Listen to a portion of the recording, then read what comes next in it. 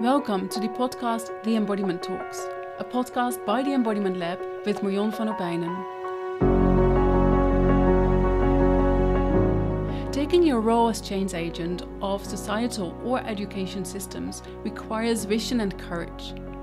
This podcast will help you take this pioneer's role with more body awareness and confidence, without losing sight of the connection with others. We dive into how we as humans are hardwired, how systems change works, and how both are related. I will take you on my own quest, and I will share background information, talk to experts, and share exercises. We will think, feel, and act. Great that you're here, and happy listening.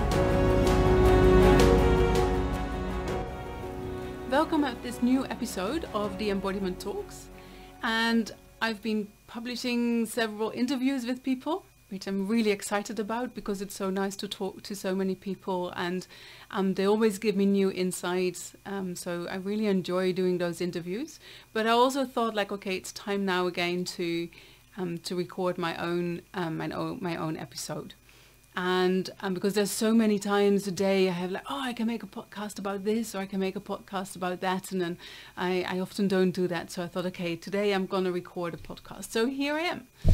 And it's also the first time that I'm actually video recording the podcast as well. So up till now I've been publishing them on YouTube, but just with a fixed picture on it. And so this is like a kind of a trial to see how it goes if I record them and upload them on YouTube as well.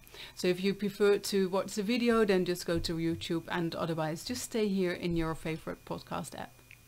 What I'd like to talk about today is about the difference between meaning and understanding, and why that is actually very important in change, and especially if we want to make change from an embodied space.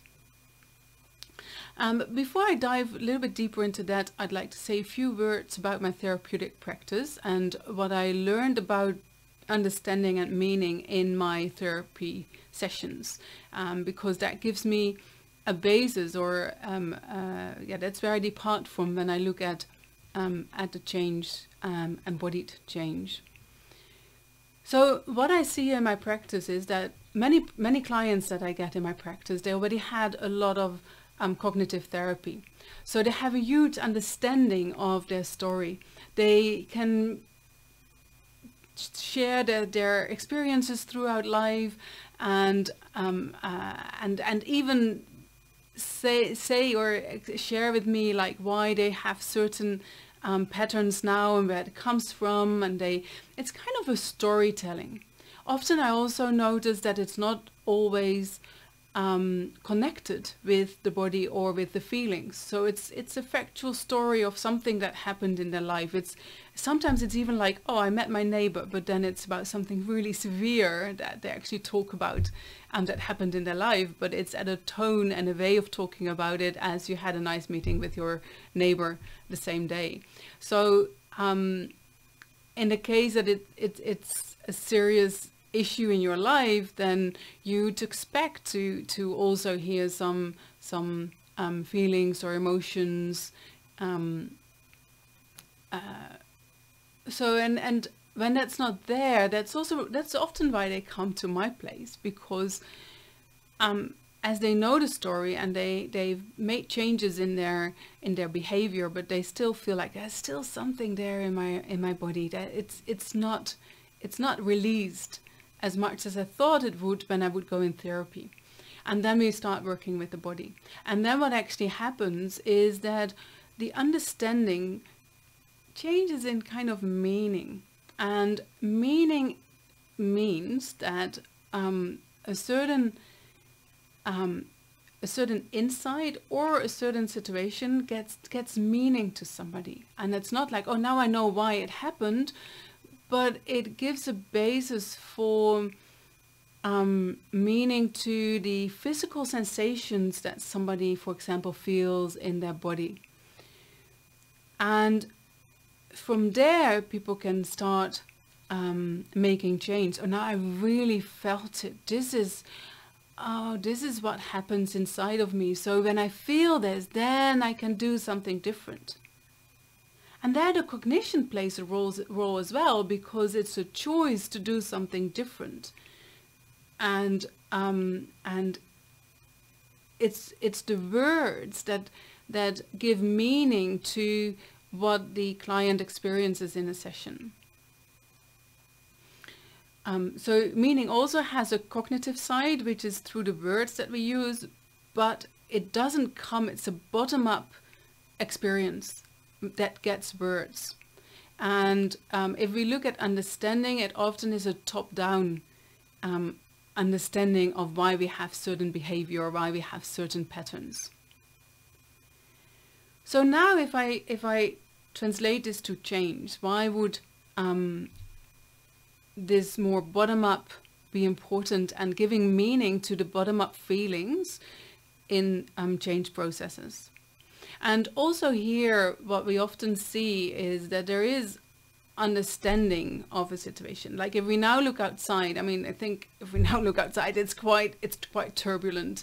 There's a war going on in the Ukraine. We've really experienced the climate change over this summer, with a huge drought, at least here in the Netherlands.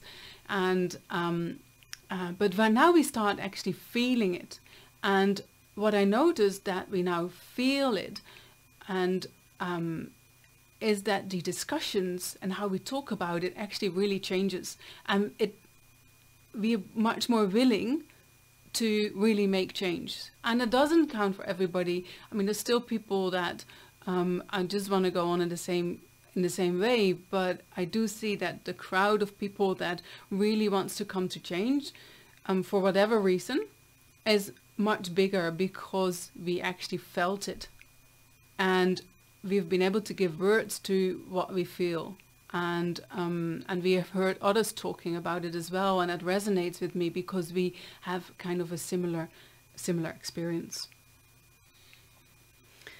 So that's an example of how that something gets meaning,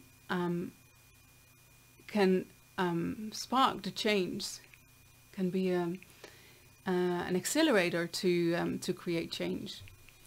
And I'd like to give another example as well. I work with a group of students, and we were in a huge, beautiful building next to a canal in Amsterdam, and it was a very old building with a very old wooden table in the middle of that room.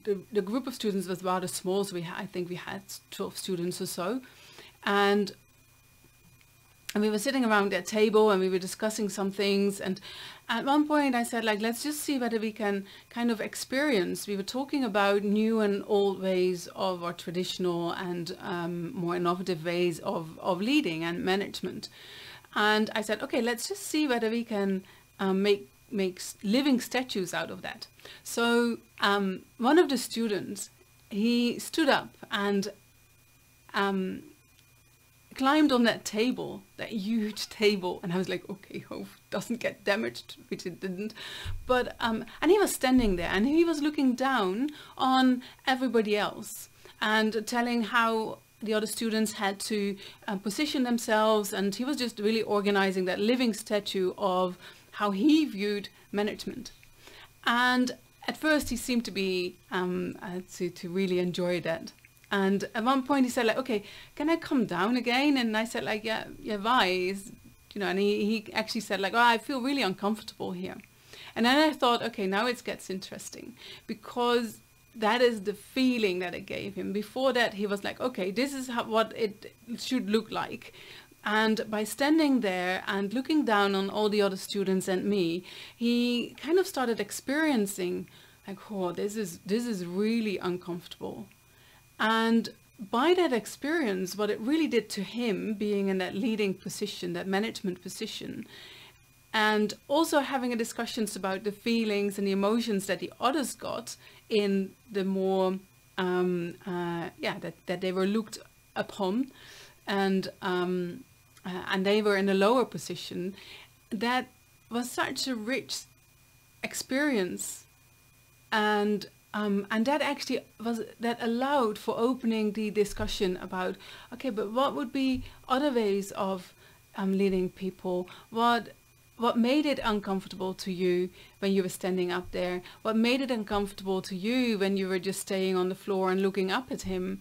And what would you have wanted as another position? And then when we discussed that, we could kind of make a living statue out of that as well, and also again feel into that. And was it different, or was it the same? So that really allowed for opening up towards new structures. And I think this is a really nice example why the experience that they had in their bodies, and the discomfort that they actually felt, that we also gave words to that. And therefore I believe that although in the therapy world it's either cognition or it is more somatics, embodiment, or body-oriented therapies, it's both has a place in development, and it both has a place in change. So now the question is, how can you organize that for yourself? And I think already from this example, you can get some ideas to work with that yourself, because what you could do is that if you are in a situation and you just notice that there's only that it's talking about concepts, that it is a lot of talking from the understanding part, then see whether you can actually become still. Because it needs attention, it needs, diving into your body takes time. So become still, or try the posture that enhance a little bit of the feelings that you have, or the posture that comes with the situation. And then see what happens inside of you. And maybe you can give that words, and even if that's not like words in public, then maybe you can still give it words inside yourself, like, okay, this is the physical sensations that I notice. I notice that I tense, that my muscles tense. I notice that I don't breathe entirely, and maybe you have some tingling feeling somewhere, or some trembling or whatever, and then move up to okay, what is the mood that I get from this? Does it make me happy, or does it actually make me a little bit grumpy, or do I get sad? Do I feel anxious about it? So what's the emotional feeling that you get, or what's the mood that you get from it? And then from there you can see whether there's words or pictures, or a way for yourself to kind of put it into a more cognitive thing. And if you want, and if you dare, then of course you can share that with the group as well. Okay, I hope this gives you some understanding of the difference. Interesting, of understanding. So that this gives you some insights in how that cognition has an important part to play as well in embodied leadership, or somatics change, or however you want to call it, but how it's different from how we usually use our understanding to situations, so that if we give meaning through the embodiment, that it plays another role. So I hope this was insightful for you. Thank you for listening, and I'm looking forward to see you again at my next episode. Great that you listened to this episode of the Embodiment Talks. Please let me know your thoughts about this episode, or the insights that you gained. Email me to the address in the show notes. If you want to get in touch with me, or if you have a question or topic that you want to know more about, don't hesitate to send me an email as well. Do you want to be kept up to date? Like this podcast in your favorite podcast app. You can help me by giving a thumbs up or leaving a comment, so that this podcast will reach more people. You can find more information about my work on my website www.embodimentlab.nl, or my YouTube channel Embodiment Lab. Thanks for listening, and meet you at the next episode.